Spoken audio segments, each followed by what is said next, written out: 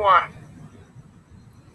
Hi guys, so we're continuing with driving instruction and road rules summary from DMV handbook. My page is facebook.com/play. We were at the section of so always yield to pedestrians. Use turn signals when turning. So we were learning about turning. You can turn right from other lanes besides just the right. Same goes for left, only if signs or pavement markings permit.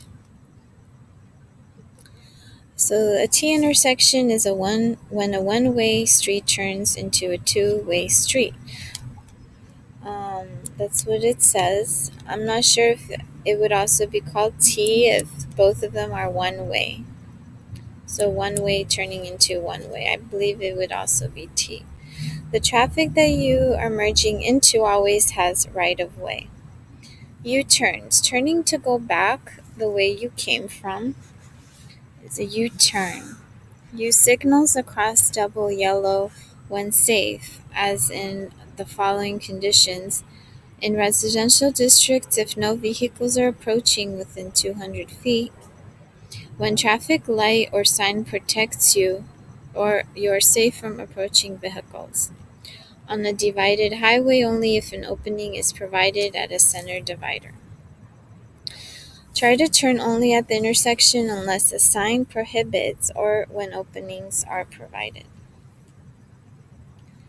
Illegal U-turns are when you never turn in the following situations: at a railroad crossing, on a divided highway by crossing dividing section like a curb or two sets of double yellow lines, like a barrier where you can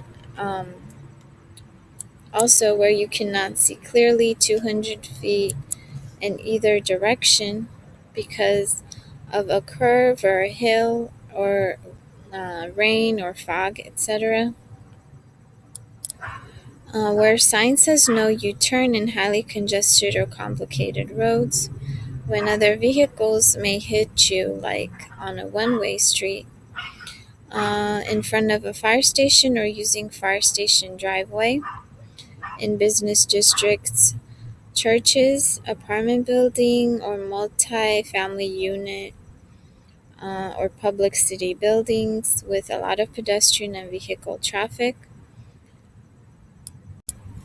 Okay, so the next section is parking. On a sloping driveway, turn wheels so the vehicle will not roll if the brakes fail. If facing downhill, turn front wheels into the curb or the side of the road. If you're uphill, turn the front wheels away from the curb and let vehicle roll back a few inches into the curb. If there's no curb, turn the wheels so the vehicle will roll away from the center of the road. So parallel parking you park in line with the side of the road.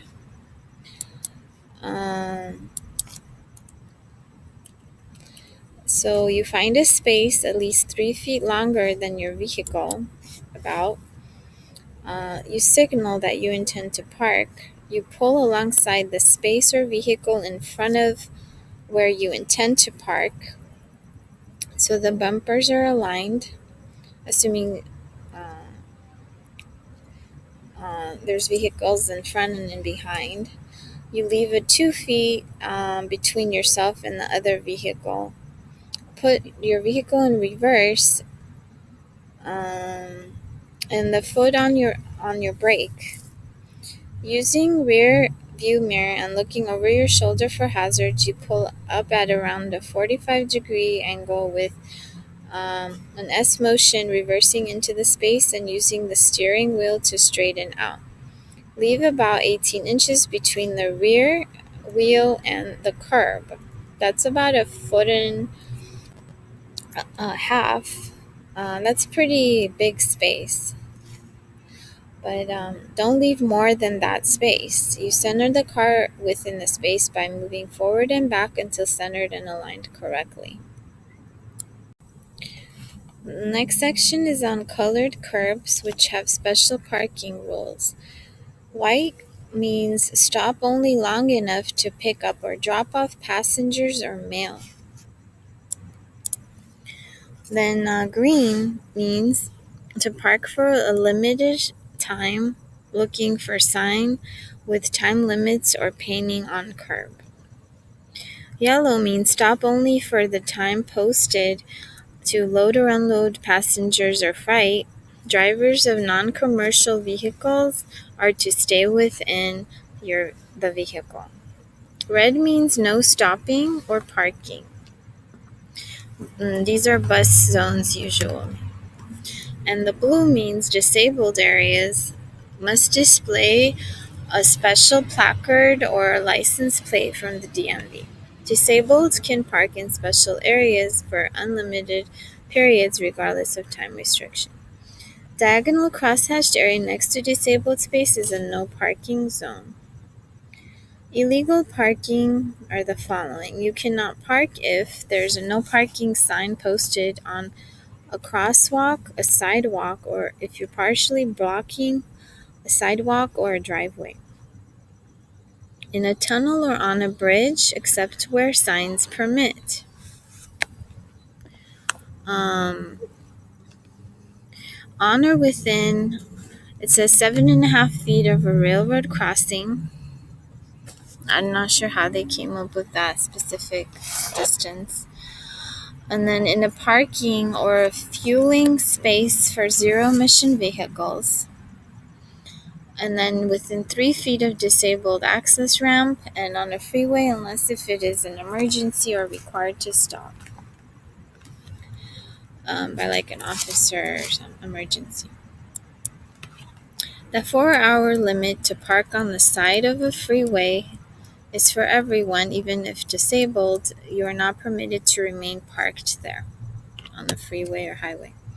If you must park or stop on the highway, completely park off the pavement, stay in the vehicle, and lock doors to the far right. Leave enough space for other vehicles to pass freely.